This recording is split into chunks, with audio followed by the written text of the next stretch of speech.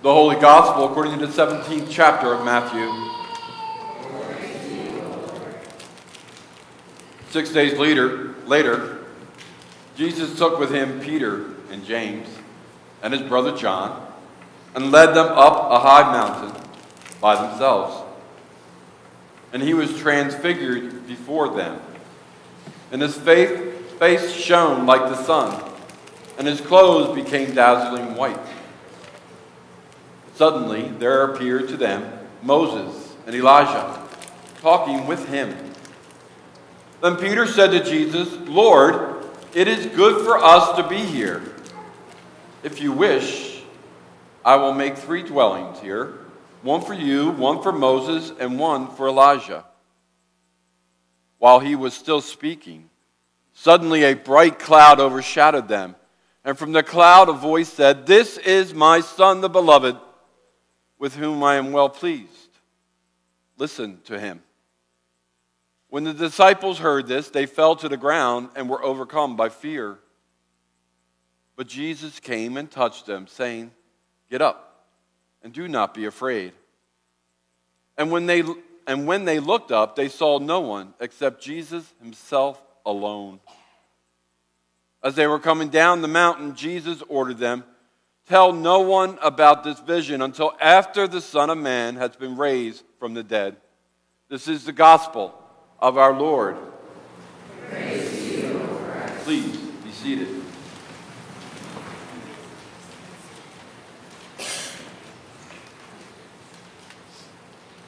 Grace to you and peace from God, our Father in heaven, and our Lord and Savior, Jesus the Christ. Amen.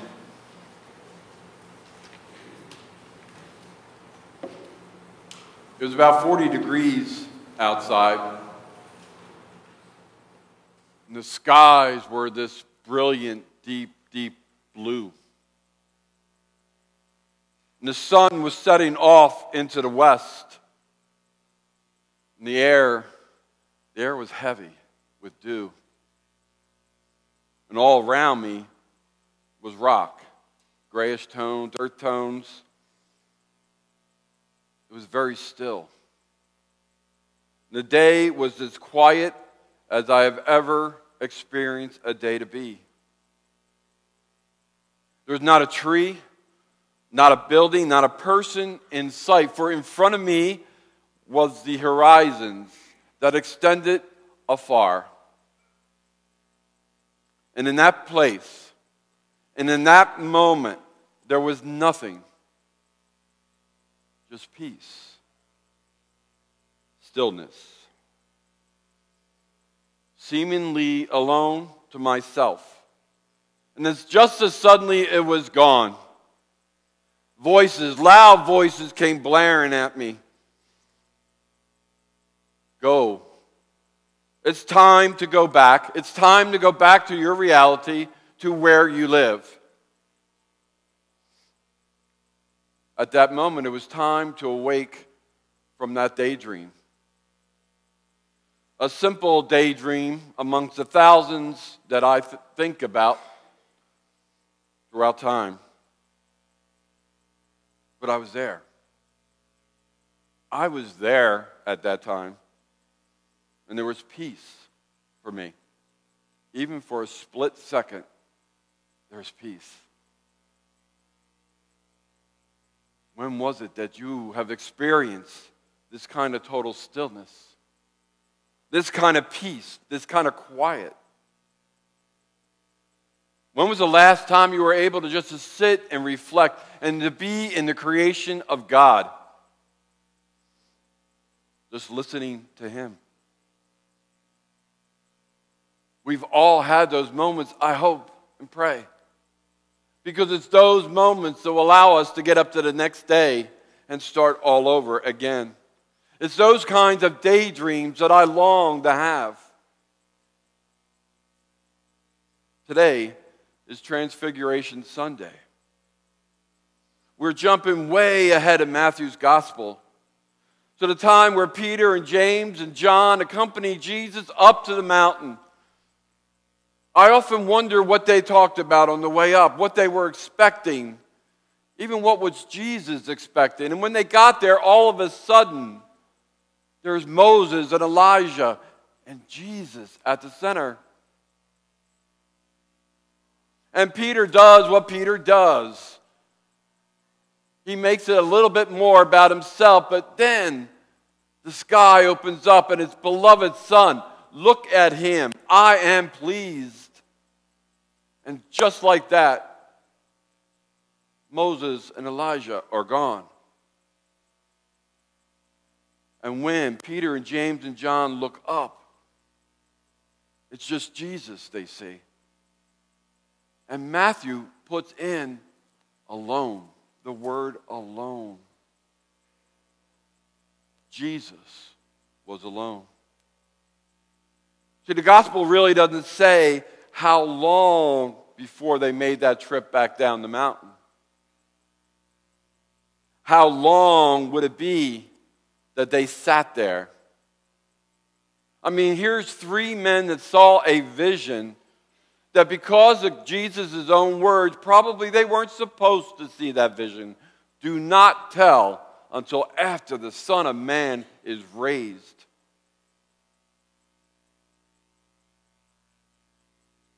What was it like for them, those three men on that mountain?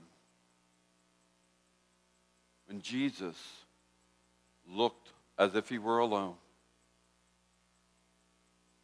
It's a lesson. A very much so Jesus teaching moment in the Gospel of Matthew here this morning.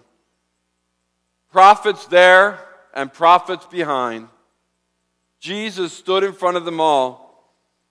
Was there a time to be able to sit, a time for everybody to reflect, to think about what just happened to them, what they just saw? Yes, this is one of Jesus' greatest teaching moments throughout his ministry, for he was not alone. Peter, James, and John were not alone. We are never alone. So I ask again, when was it the last time that you experienced total stillness, absolute quiet, unbelievable peace? When was the last time you got the chance just to sit in relationship with God, in presence with God? We've all had moments. Despite everything going on around us, when we feel alone or lost or beside ourselves. We struggle to find any place to go to struggle to find our own mountaintop. But we don't have to. It's there. If we look, if we listen, it's there. When you hear that prayers are being lifted up for you and for somebody you love by people in Costa Rica, that's a mountaintop experience. When somebody gives you a hug and tells you that how much you're loved, that's a mountaintop experience.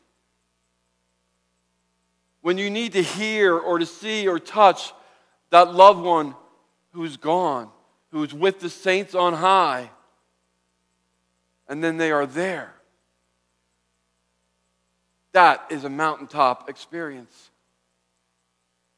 And the smiles and the winks and the touch of family and friends that comes to us each and every day, that is a mountaintop experience. The gospel tells us they looked up and they saw Jesus and he was alone. But he wasn't. And that's the message of our gospel this morning. So the last time you were able to experience this sense of peace and calm, how did you feel? Think about it. How did you feel when you had that opportunity? And our message this morning is saying the next time you feel alone, stop. Stop what you're doing. Make it a daydream for you. Go to that place of stillness, unimaginable peace of love. And there, I guarantee that you will find a love that is so deep, so comforting, because He will be there. And Jesus will be telling you to get up. Do not be afraid. Go and do. Today is Transfiguration Sunday, another story that we learn, but it's our story as well. But before we can claim it as our own, we have to listen. We have to open our hearts to hear God's voice speaking to us. Matthew, in his words, is encouraging you and me to surround ourselves with that quietness and peace so we can listen. And when we're sitting there on our own mountaintop, God will speak to you. He will come and crystallize all those thoughts in our own minds, the questions and doubts that we have, the joys and happiness that we experience. He will be part of that because that's what God wants. This is our transfiguration. This is our time to get up and not be afraid, to do what we are called to do, to be who we are called to be.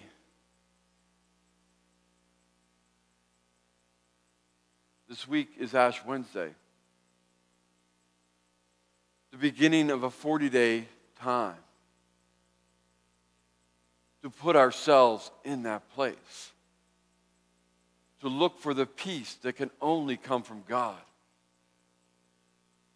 I invite you to join all of us together as a family, to let God speak to us, to receive the ash and the sign of the cross on your forehead. A reminder, a reminder that we are dust, and to dust we shall return, but also a reminder that the stillness, the quiet, the peace waits for you. A reminder that it's time for God. So each tomorrow we may rise up. Each tomorrow we may go out and do the will of God. Each tomorrow we will be able to be in God's presence. For He's calling you, and you, and you, and me. This is our transfiguration. This is who we are called to be. Our mountaintop is there. God is waiting for us. He's waiting to speak to you and me. Amen.